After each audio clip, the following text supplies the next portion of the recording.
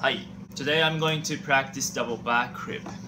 I hope this movie should be fun content because I'm so scary and nervous about it.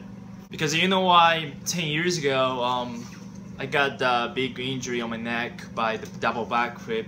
I missed it in the contest. I just hit my face, my weight, and whole gravity to my neck, and then my spinal cord got a big pressure. I lost everything, feeling, fingers, hands, arm, bodies, legs. I couldn't move anything. Lost the vision of the future.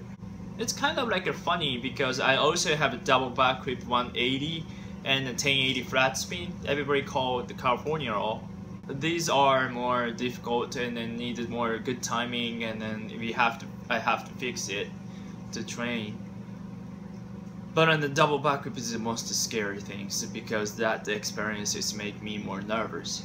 So I hope you guys enjoyed the movie and hope everything will be fine.